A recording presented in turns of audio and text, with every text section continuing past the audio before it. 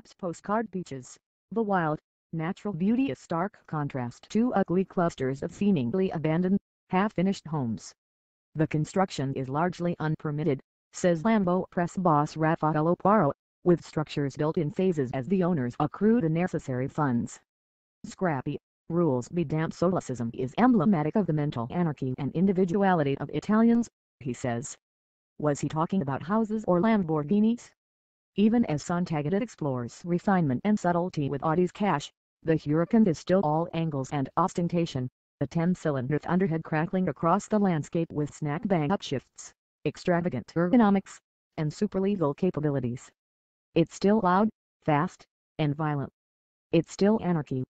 Italian individualism explains how Ferrari can reside just 25 miles away and develop radically different answers to the same questions.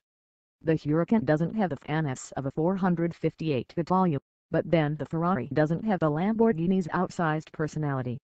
While Audi's four rings are cast into the suspension members, the Lamborghini has far less compliance than an R8. As with the Aventador, the Huracan's suspension travel feels as if it's measured in a scant few millimeters.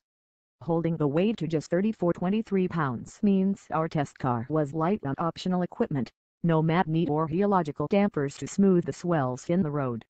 Limestone brick roads such as those in the quaint medieval downtown of Gallipoli are hard on the car and harder on the driver. The fixed back, carbon shell sport seat L8 availability option in the US forces you into an upright position that suggests the seat is perched higher than it is.